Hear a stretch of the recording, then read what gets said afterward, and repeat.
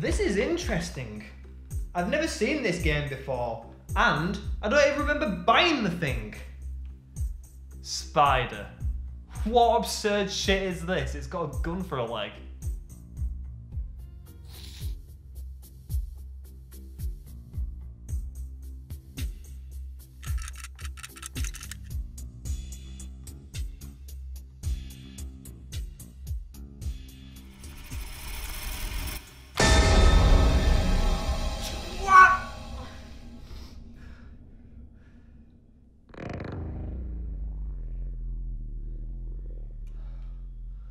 It could have been worse. The CD could have been missing. Well, I guess since it's not, let's see what this game is all about.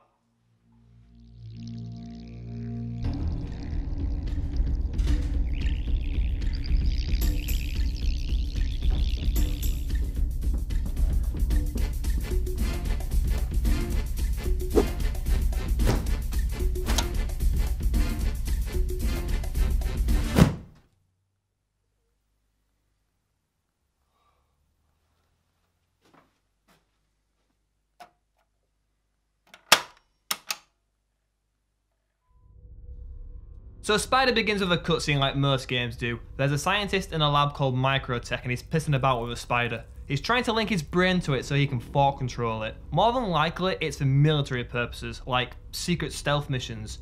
Or he's just some nut job. You can decide on that one.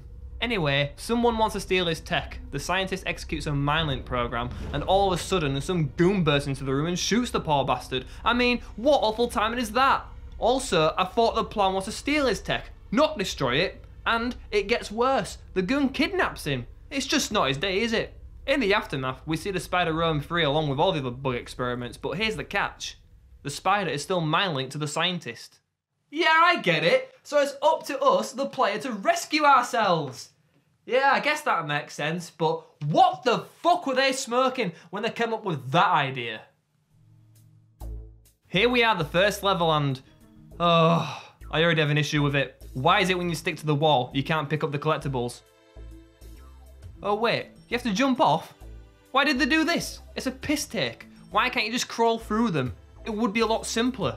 For some strange reason, there's an odd graphical glitch with the spider. It isn't displaying properly, but not to worry, if you press the starter button, you can have a closer look. So as you can see, this is a 2D side-scroller in a 3D environment. The gameplay is pretty straightforward. You scurry around and jump through the level, avoiding hazards and other creatures. The controls is okay too. It's responsive. The spider acts like a spider's supposed to. It crawls, it sticks to walls, it hangs on webs. You get the idea. While crawling around, you can pick up DNA, or shall I say jump for it. If you collect 100 DNA, you'll get an extra life, or you can just find one. There's a few of these hidden in plain sight. Also, when you die, you get to keep the DNA too.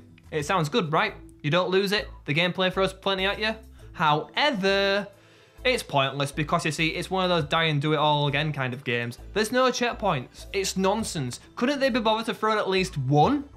It's a good thing the levels are short. They only take a few minutes to complete, and when it's game over, you just get another 3 lives. So the DNA thing, why did they even bother? So far, Spider is okay. The gameplay is outdated for sure by today's standards, but back then in the 90s and early 2000s, it must have looked cool.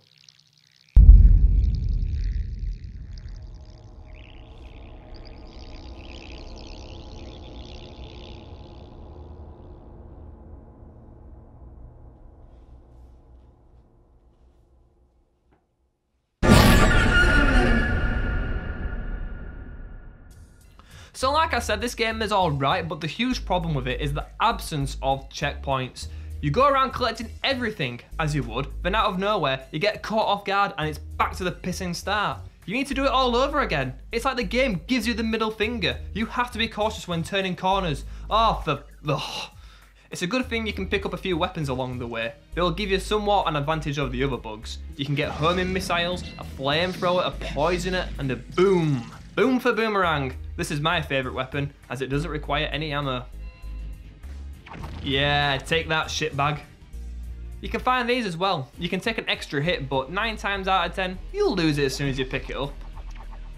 I'm getting sick of this. Taking the same route, collecting the same shit every time you die. It's repetitive, and it's boring. It's so boring that I could easily slip into a coma.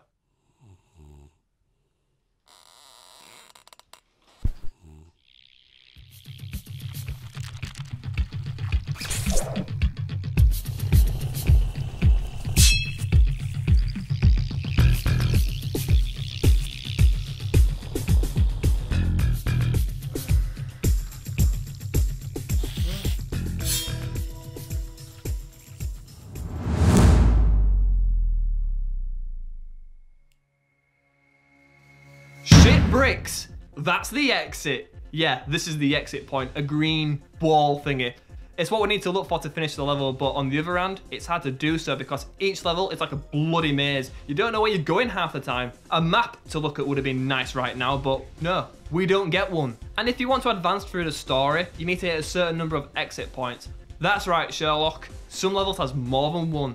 You'll need to go back and replay them. Just when I thought this game couldn't get any more tedious, it throws a shite curveball like this.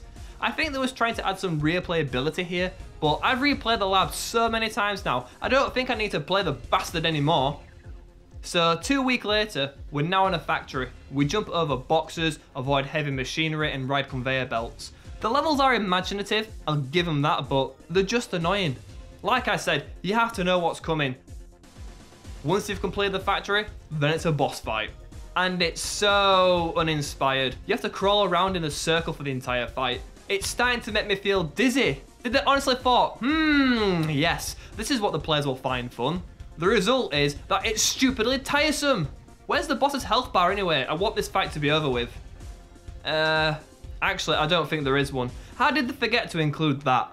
All you can do is slash the claw when you get the chance and hope the fight ends. Next, we make our way through to the city. There's not much to say here besides, the game is still hard as shit. I do like this part level though, probably because the level design reminds me of Upstream from the first Crash Bandicoot game. Can you see the similarities? I'll tell you what I can see. Checkpoints! After the city, we roam around in the museum. But can someone tell me why there is an active volcano? Who in the right frame of mind would put one of them up for display? I'm not joking. Look, it's simply called Volcano. Come on, come on. Make it of the lava. Oh, piss off. I can't describe the frustration I am feeling right now. The shield always wears off right before you get to the exit. And by the way, this is quite a long level. It takes quite a bit of time to get to this point. Come on this time. I'm gonna do it. I'm gonna jump for it. All that effort for fuck all! Look, I don't have a problem with a challenging game, but when it does that to you, you know it's a load of bollocks! It's like the game lures you in, making you believe that you're going to make the jump, but then out of nowhere, you die in the lava for the 100th time! You start to feel the burn for real, but it's on the inside, and you have to accept the fact you have to play the entire level again, just for another crack at it. What a load of shit. The museum has a boss too, but what is this? What is this monstrosity? It looks like a dangling turd. The problem with this fight is that it's way too easy. There's only one attack pattern. He either swings to the left or to the right. There's no cheap shots. You just jump over the projectiles and throw the boomerang. This is as good as it gets.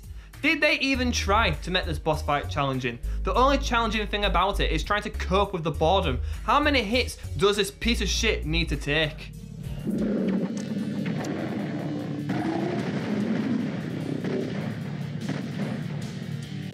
Well, that was anticlimactic. Now we're in the sewers. We saw something like this earlier in the city. The water looked like toxic waste that had been pumped out from the labs, and that would have made sense. But here, it's just your typical boring sewage pipes. Hey, I finally managed to upgrade the Spider. About time. It has a fresh coat of chrome paint. And I've just lost it. Never mind, it may look cool, but however, you don't get a perk or anything like that. It's a missed opportunity, really. They could have gave you an extra hit point or something, the tight bastards. So after the sewers, it's the final area of the game, the evil lab, and I've only been playing about 2 to 3 hours. I can see why they make us go back and replay the levels. The story is way too short, and how did we go from a grim sewer setting to the inside of a high-tech computer? I don't get it. What's even more funny is that the next level takes place on the laptop sides. Wouldn't it make more sense to put this level first? And to top it off, the third level is another computer one. So what's the point of the first one? Did you see that? There's a sneaky bug at the exit. If I didn't have an extra hit point, I would have died instead at the beginning again. Not this time, because we have made it to the final boss of the game. Who's the arsehole who's trying to steal the MindLink tech? Who is it? Let's finish this.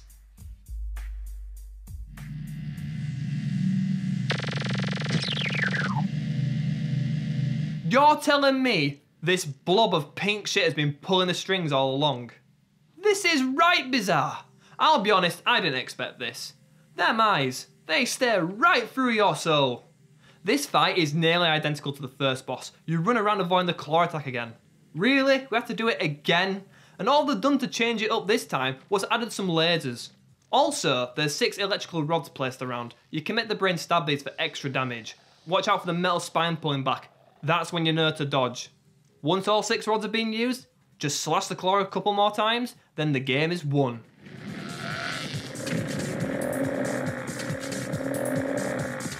A cutscene plays and we see the spider free the scientist and he merely escapes as the building explodes.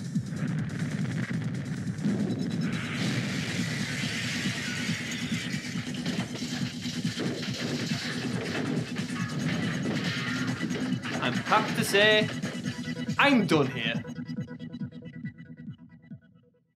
There you go, that's the whole game. It's just your average platformer.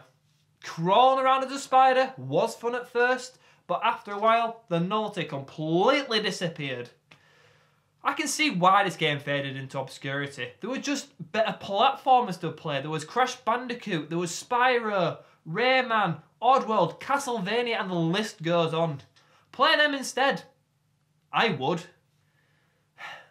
Well, I think that wraps it up. That fucking noise again.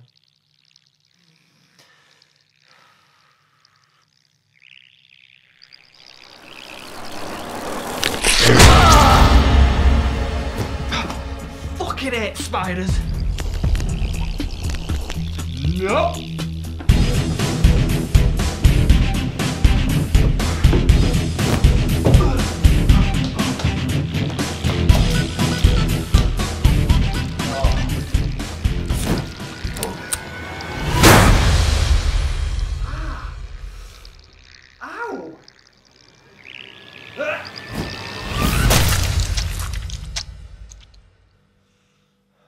Stay away from anything with 8 legs. Fuck me.